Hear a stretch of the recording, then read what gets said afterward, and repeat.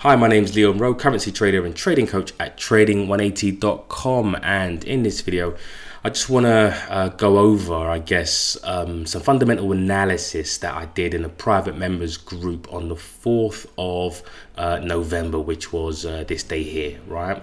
And in that private members group, I explained to them, and you're going to watch the video in a sec, pretty much why I had a short bias on the dollar, right? And this is, you know, in real time, private members group that we hold every Wednesday. And, you know, from that day, you know, from the 4th of November until, you know, the absolute lows, you know, prices pretty much went around 400 pips. Now, you know, picking again a direction, when it comes to trading is a big problem for traders generally, right? The second problem is, again, you know, the timing of when prices are going to turn around. But if you can, and we do at Trading 180, if we understand which way prices should generally want to go over the medium to long term, meaning, you know, month to 3 months, then everything else becomes a lot easier, in a sense that the timing, then, if you understand that you just want to get short, all you're looking at is generally just short trades, right, at areas of supply, or whatever your strategy is. So, you know, the banks use fundamental analysis, so why don't we? Right? And fundamental analysis is very misunderstood.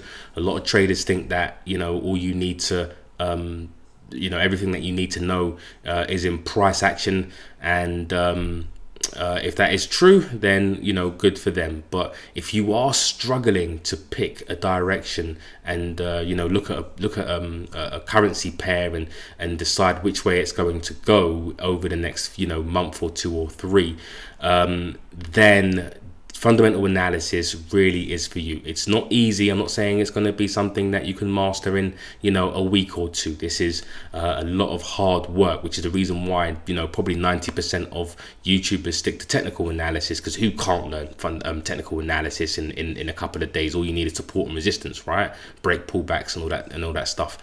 Trading is obviously a lot more complex than that.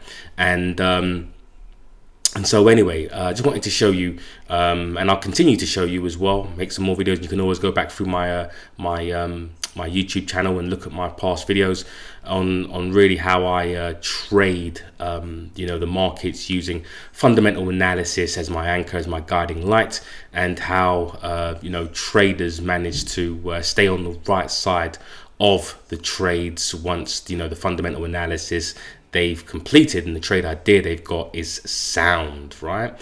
Not saying that we're going to win every single trade. That's not, you know, that's impossible. But if you know, just pick a direction to trade, right, all you're looking for is generally just pullbacks in that direction. Yeah, just pullbacks in the direction of the trend. That's all you're looking for. Anyways, look, I look forward to I look forward, but I hope you look forward to watching the video. Here's the video here that we did on the 4th of November in the private members group, as well, just to kind of show you that this was the video right here. Of course, if you do want to join the group, you'll get access to all of these videos, all these past videos. But this was the webinar that I held on the 4th of November, bank hikes and timelines, stop hunt entries, and many other things that I covered in that video. But here it is, and here's a snippet from it anyway, and I hope you enjoy it. And it kind of proves to you and shows you, you know, that fundamental analysis really is key to successful trading. Anyways, Fed hike, right? Or are they hiking? Which is basically really a no. So Bloomberg at the moment, this is the latest headline, and Powell sees Fed patience on hikes, right, but ready to pounce on inflation. So Fed to start tapering asset buys by 15 billion in November. Taper on track to end in mid-2022, can speed up or slow down. So for those of you who are new, what is tapering? So during the the pandemic and the coronavirus last year, what the central bank was doing was literally buying a whole load of government bonds, and government bonds is basically government debt. Yeah. So they were the buyer of last resort because there was no one else out there that was going to support any kind of, buy any kind of government debt. Right. So the bank stepped in and pretty much was just buying everything, buying, a load of government debt to support the government.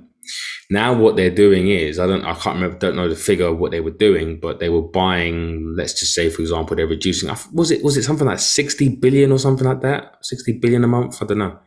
Something in that region. Let's just say it was something like that. Yeah. 60 billion every month. And what tapering is basically just another word for is just reducing the amount of debt that they're going to buy, right? So, they're saying that they're going to start reducing. Ken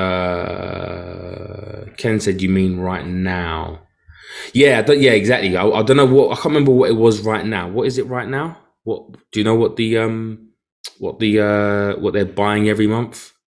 Is it 15 billion a month? I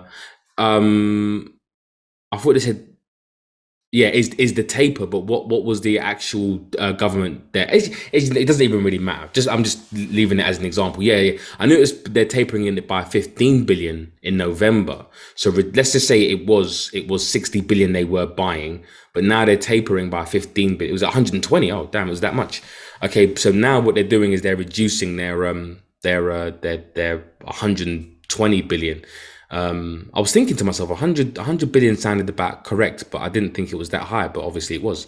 But all they're doing is just reducing it by, they're tapering asset buys by 15 billion. So let's say, for example, it is 120. Yeah. It was 120 every month that they're looking to buy in government debt.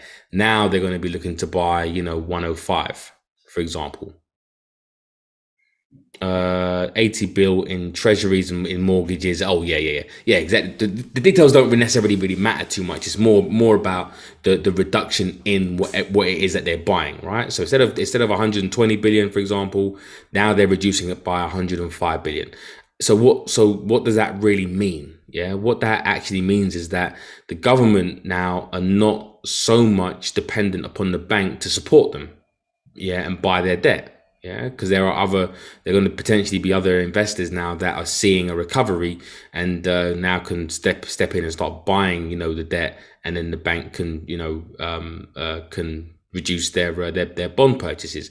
That is positive for the dollar, or should be positive for the dollar, right? This has already been kind of priced in to a certain degree. The rumor started, months and months ago, probably in, where was it, like March, April, May, something like that. And so that's the reason why the dollar's kind of been strong for the past, 6 months or so, 5-6 months. The next step after tapering, once they go from 105 to maybe, 90 billion to, 75 billion, for example, and that's what's going to happen potentially every month. And as they start to reduce, the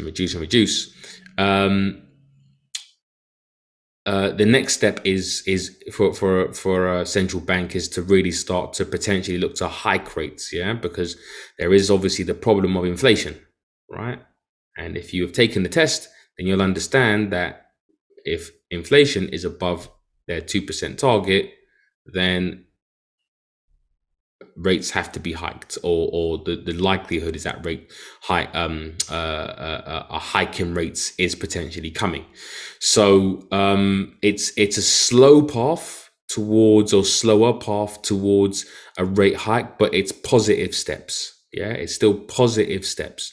Now you can compare that, for example, to this is what we have to do in currency world.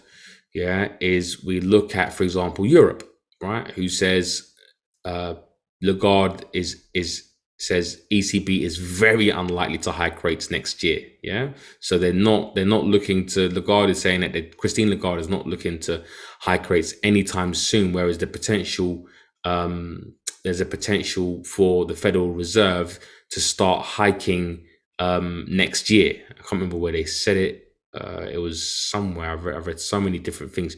But I think there was supposed to be a hike in 2022, or it start in 2022 anyway, right?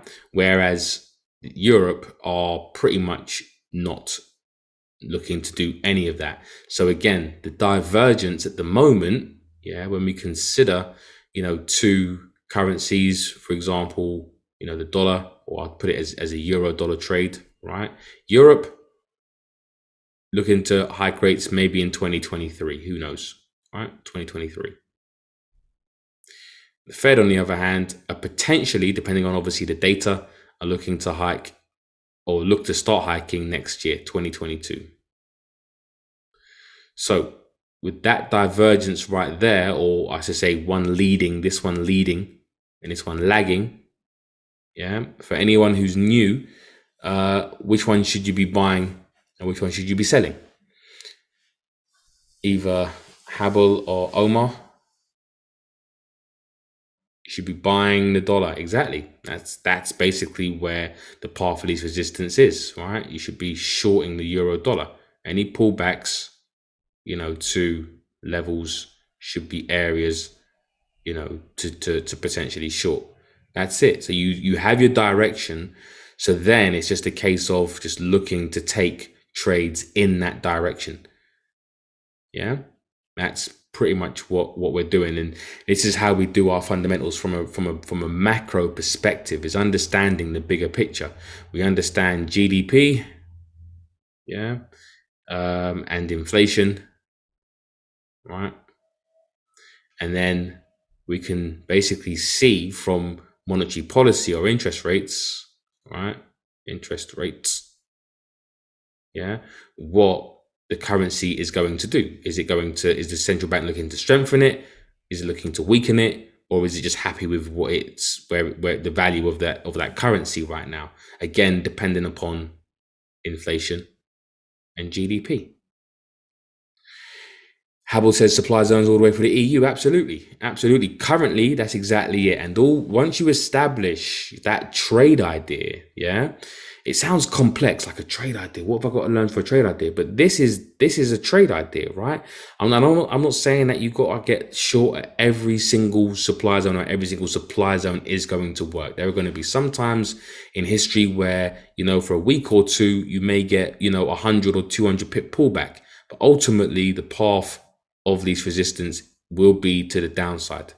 And this is where traders tend to trip themselves up. If they don't stick to the plan, it's you'll end up trying to go long at highs and then trying to sell at shorts, and it just, it's a mess, right? Ultimately, what we should be doing is looking to, just short the euro dollar until proven otherwise. Like I said, are there moments where you can possibly go long? There might be some negative sentiment around the dollar. There might be some positive sentiment around the euro, of course. But we evaluate that and those situations and then decide whether it's just maybe short-term, medium-term, or long-term. If it's a long-term thing, if the euro starts to strengthen now based off of certain data, then obviously you can start to look to buy the euro. But then you would say, well, do you want to buy it against the dollar? Is the dollar the weakest currency out there? No. Then you start to look for the weakest currency. You start to go maybe Euro Swiss or Euro Yen. Yeah. And that's that. So Ken says, especially if we start seeing higher inflation and jobs for the dollar. Exactly. So if we start to see higher inflation and jobs, and there was a jobs, this came out today. So the US companies add more jobs than forecast, ADP data shows.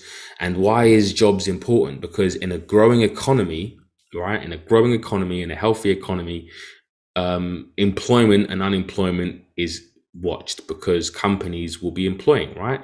In a recession, there's high unemployment and low employment.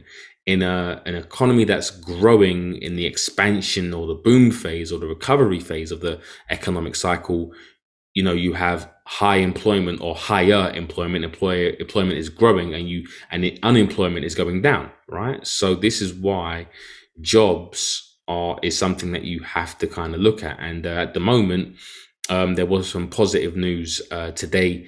Business payrolls increased by 571,000 last month after a revised 523,000 gain in September, according to ADP Research Institute data.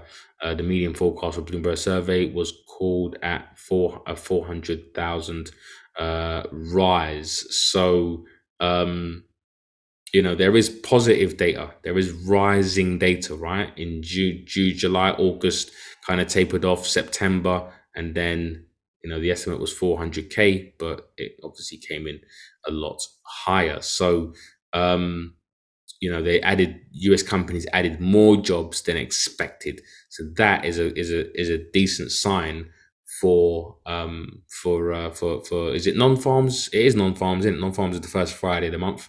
I really should know that. I've been doing this for years. But first Friday of the month is non-farms. So that's pretty much, a positive sign, right? And if the data supports the narrative, then it is literally just shorts all the way, right? Even if in the short term prices might go higher, just if you're looking at better prices to go short, that's pretty much what this is. So for now, no major surprises. Of course, the divergences are still there. You can nitpick all you want all day as to what Jerome Powell is really saying and things like that. And I definitely advise people to do that. Of course, look at the devil is in the details, right? But overall, you've got to